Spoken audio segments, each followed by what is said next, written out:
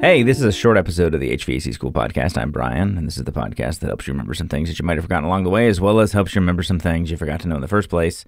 And today we're talking about, well, that system's undersized, and that's something that I hear too often, and we're going to talk about why I'm sick of hearing that and what you can do about it. But before we get into that, I want to thank our sponsors. HVAC, they make all kinds of great tools, a lot of them that we use at Kalos.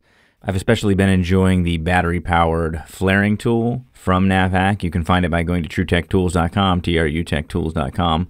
Big thanks to Refrigeration Technologies for all of their support. They make Nylog, they make Big Blue, they make the Viper cleaners, they even make some hand wipes. So they come in a nice little convenient tub. They smell great, and they do the job like all of the different products made by Refrigeration Technologies.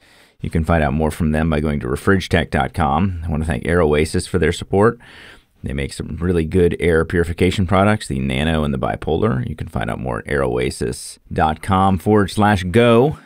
And then last but not least, I have to mention our new sponsor of the podcast, Fieldpiece. It might be a surprise to some of you, but I have always enjoyed many Fieldpiece tools, and especially lately I've been enjoying their vacuum pump and their recovery machine. And I've mentioned this to many of you. I did a video on this. I really think they're excellent, excellent tools. So the VP85 is the vacuum pump that we like. We use a lot of those at Kalos. It's got a really nice oil change on the fly. It's very quiet. I love where the ports are oriented, kind of at a 45-degree angle on the side. It's a DC motor. And then also the MR45 is a recovery machine. Again, both of them very light, very quiet, very easy to use. I really like the digital display on the MR45 for recovery. It makes the process a lot easier. In fact, you can even recover without the need to even hook up your gauges if you don't want, which comes in handy sometimes, especially if you don't want to contaminate your gauges, if you're worried that it's burned out refrigerant, because it's got that digital display right there. It tells you when you get down to level, and it'll even shut itself off at a predetermined point if you so desire. So that's the Fieldpiece VP85 and MR45, and you can find those at TruTech Tools as well. Use the offer code GETSCHOOLED for a great discount. All right, so here we go. We're talking about the system is undersized, or the technician who says it's undersized, right? That's the answer that technicians give sometimes when they show up to a house and they look at the tonnage and it doesn't seem like it matches their idea of what proper sizing should be. And unfortunately for a lot of technicians, that's 500 square foot per ton. So you go to a 2,000 square foot house and it's got a 3-ton unit and they say, well, by golly, ma'am, the reason why your unit isn't cooling properly is because it's undersized. It drives me crazy. But there are more circumstances where this whole you're undersized comes up, and more than just circumstances where a technician who misunderstands load calculation. So let's first just mention quickly, this kind of dovetails on last week's podcast. We were talking about U and R factors. The way that we do a load calculation on a home, the way we know how much heat to remove or add to a home, and specifically we're talking about removing heat here in the case of cooling, but it works just as easily the other way, is that we have to factor in how much heat is entering or leaving the building. So temperature difference between the desired inside temperature and the outside temperature becomes a really big factor when we talk about heat escaping or entering the space. So that's something we have to think about. We have to think about insulation, but then we also have to think about gains, heat gains on the inside of the space. Now, heat gains happen quite often. So you have people living in a space when you're trying to cool the space, you have electronics, so on and so forth, but you very rarely have heat losses on the inside of a space. In fact, I can hardly think of a circumstance where you would have heat losses on the inside. Maybe when little Timmy likes to play with dry ice in his laboratory. I don't know.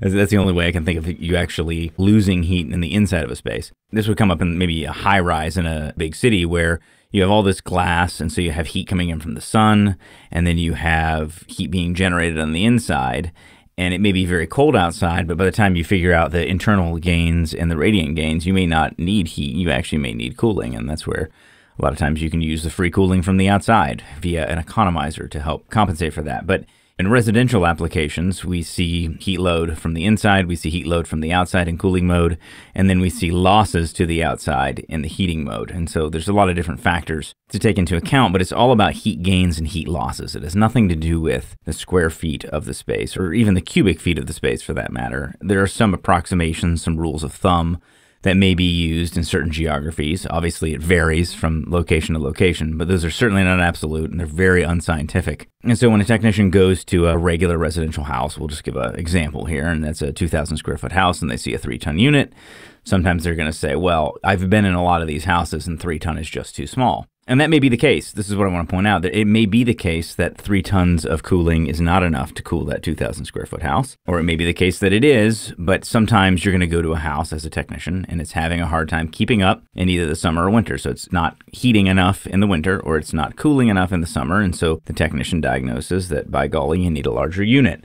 Or, in some cases, the customer will have already self-diagnosed that. They talk to their neighbor and they got the professional or unprofessional opinion from somebody who's not in the trade that their unit is undersized. Or maybe a salesman does it. Maybe a salesman goes out, they talk to the customer's unhappy with how their old system has been performing. I've lived in this house for 10 years and I've never been happy with how it cooled the house. I want to keep it 72 degrees even when it's 98 outside. That sort of thing. And so the salesperson wants to put a bigger unit in. And here's my encouragement. If you can help it, don't put a bigger unit in. I've talked about this in previous podcasts, but it just bears saying again. If you can help it, don't put a bigger unit in. And a lot of times you can help it because sometimes the equipment's just not working right. So it's just as simple as getting the equipment working properly. That's the most simple. The system's not undercharged, or maybe it has a dirty filter or some other airflow problem, dirty blower wheel, dirty evaporator coil, something like that. And that's what was causing it not to cool properly. And so that's fairly obvious for a technician, but you'd be surprised how many techs don't go through everything. And so let's talk about some other things that you got to go through before you tell a customer that it's undersized. And by the way, I don't think you should generally do that anyway, because there's always options of how to solve problems that doesn't involve oversizing equipment or increasing the size of equipment. So the first thing would be, let's look at the sensible and latent load on a space. So first off, let's say you do a load calculation and you find out that it is too small. Well, let's look at, is it too small on the sensible side? Meaning temperature, regular conductive heat gains, or is it too small on the latent side? Is it that you have more moisture than you need? And it's really important to figure out when you're sizing equipment, is it the latent that's the issue, the moisture load, or is it the sensible side? So because sometimes you can fix that just by making some airflow adjustments, system airflow adjustments. If you increase airflow on a system, you will generally increase the sensible heat. I mean, that's up to a point. There comes a point where it becomes diminishing returns and you really can't get 100% of your total rated capacity with just sensible. But sometimes speeding up the blower, especially if you're in a drier climate or you don't have a lot in the way of latent loads, you can speed up the blower, get a little more capacity out of it. And that's an option in some cases.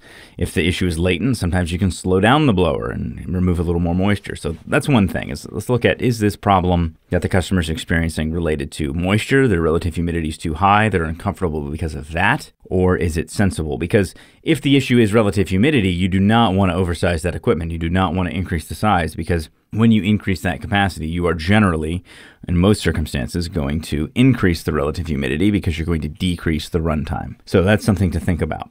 The next thing is, let's look at leakage. Leakage is enormous. Leakage both in the ducts as well as leakage that we call infiltration, which is air that's coming in from outside or other unconditioned spaces into the space. So I'll give you a quick story. I was working in a house where the customer, for the previous 5 years, had said that it just wasn't keeping up, just wasn't cooling properly. And we had actually been there a couple times as well, my company. And finally, I went up in the attic and I didn't see anything at first, but I crawled way back and I actually found that where the return came in to the main box, it was actually almost completely disconnected in the attic. So it had been running for who knows how long, drawing in attic air. Now, we should have saw that. We should have saw it on the return side. But for whatever reason, we didn't catch that. It was maybe 5-6 degrees difference, and we didn't pick that up when we measured our return temperature. So it's something that could have been caught without even having to do that visual inspection. But of course, that solved the problem once we got that repaired. So looking at duct leakage is huge. Looking at infiltration is huge. Do you have giant holes to the outside or into the attic or into the floor space where you have communication from the inside air with the outside air? Do you have a lot of can lights? Can lights are notorious for allowing air infiltration through them, so that's something to look for. Is there, on the infiltration side also, doors and windows? Are there big gaps and cracks around your doors and windows? Are the door sweeps in place? All of these things can have a big impact both on your sensible and your latent loads. And when you have a house that's not keeping up, those are the things I want to look at. Next would be insulation. Insulation is enormous. Again, another similar circumstance. I actually was working at a professional golfer's house in Windermere. And they had been living in the house a couple years, and they said, this unit is clearly undersized. It's not keeping up. I popped my head up in the attic, and one section was a big house, so there's different sections of the attic. But this one section of the attic that clearly nobody had checked, and there was no insulation in the attic whatsoever. They just never insulated. So insulation is a huge factor. Attic ventilation is a huge factor. If you have an unconditioned attic space, and it isn't properly ventilated, where you don't have high-low ventilation like you're supposed to, that can result in a higher attic temperature, which means that you have more gains from the attic into the space. So these are all things that factor in to, does the system keep up? Even things like shading in the windows. Are you closing the drapes? Are you closing the blinds? Is there tinting on the windows? Is there a tree shading that side or not? Obviously, the direction that the house faces is going to make a big difference. Those southeastern and southwestern exposures are going to get hit at different times of the day. So the south is kind of the direction, at least in our part of the world, where the sun sort of swings. So the south tends to get it a combo of some sunlight most of the day, but then obviously the sun rises in the east and sets in the west. So in the morning, that southeast corner is going to get a lot of heat, and in the evening, it's going to be the southwest corner. Well, if you have a master bedroom that's sitting right in the southwest corner with a bunch of open glass, well, then you're going to have a lot of radiant gains in that room right before the occupants go to sleep, and that's going to tend to be a problem there. So you could have a big improvement on your cooling if they put an awning on that side or some other method of shading. Heck, even if they put a tree up outside that side of the wall, that can really help. Or maybe some window tinting, so maybe some new drapes. There's a lot of different things that can be done. And if you can think in this way, then the solution doesn't always have to be increasing the size of the air conditioner. Now, why do I not want you to increase the size of the air conditioner? Well, there's a lot of reasons, but the most obvious is that replacing an air conditioner with a larger one is rarely that simple. It's really just as simple as pulling out the condenser, pulling out the air handler, slapping in a half-ton larger or a ton larger, because you have all the old ductwork, which is very possibly undersized in the first place, and now you're going to try to push more air through it. You have your copper line sizing, you have your wire sizing, and then you have the physical dimensions of where you're going to fit this air handler or furnace, which can also be an important consideration. So especially for salespeople, or if you're a sales technician, if you do sales and you're a tech as well, you really, really, really try not to put in larger equipment. That's going to be my suggestion. Even if the equipment is undersized, I would look at the customer and propose to them maybe some options of reducing loads in some way, whether it's insulation, whether maybe you do insulation, maybe you can do a little bit of ceiling. This is a small change, but you can do things like changing lighting from incandescents or halogens to LEDs or compact fluorescent. The kitchen and bathroom ventilation is huge from a latent load standpoint. So putting in higher performance bath fans that maybe have humidity sensing or occupancy sensing in them is an option. Even instructing the customer on how to use a kitchen range where you're not going to use that exhaust hood unless you're cooking, obviously. You don't want to run it too long, but then also you want to run it anytime you are cooking. Maybe putting it on a timer switch would be an option. So that way it will automatically run for only a certain period of time and not run too long. There's a lot of things like this that you can do, because obviously if you have somebody taking a shower or cooking, you want to vent out that moisture, but then you don't want it running longer than that, because then you're going to be infiltrating more from the outside whenever you have those big fans running. So it's a lot of things like this. This is all kind of building science stuff. This is the stuff that Bill Spohn talks a lot about on the Building HVAC Science podcast, or Christoph with Positive Energy tends to talk about on his Building Science podcast. This isn't all HVAC stuff, but it is very practical for a technician, because here's what I don't want you to do. Once again, I don't want you upsizing equipment. Now, as an absolute worst case scenario, if you have a space that is just undersized and it needs a bigger piece of equipment, well, then what I'm going to suggest doing is find a section of the house that's mission critical, like a master bedroom or an office or a game room or something like that, and branch that off and install another system on that segment. That way it gives you some zoning control. It's also a good opportunity to maybe talk to them about ductless, because in a lot of cases, a single zone ductless system may be more practical from a cost standpoint. And now that they make a lot of brands, Carrier, Mitsubishi, the 2E deal, they both make really nice ceiling cassettes, recessed ceiling cassettes. Sometimes that's an option if they don't want to have the wall-mounted type of design. So a lot of things like that I would suggest that you consider, rather than taking the old box, maybe it's a 3-ton, and making it to a 4-ton or a 3.5. I just don't suggest doing that unless you have exhausted every other possibility and it's the only way to go, even if that equipment is at the end of its life. Upsizing equipment causes more trouble generally than it solves. And I'm just here to encourage you to not just think in terms of it being undersized. Think about your loads. Think about how the equipment's working. Think about infiltration from the outside, and look for ways to reduce heat, both latent and sensible, rather than just throwing more air conditioning at it. All right, thanks for listening. We'll talk to you next time on the HVAC School Podcast.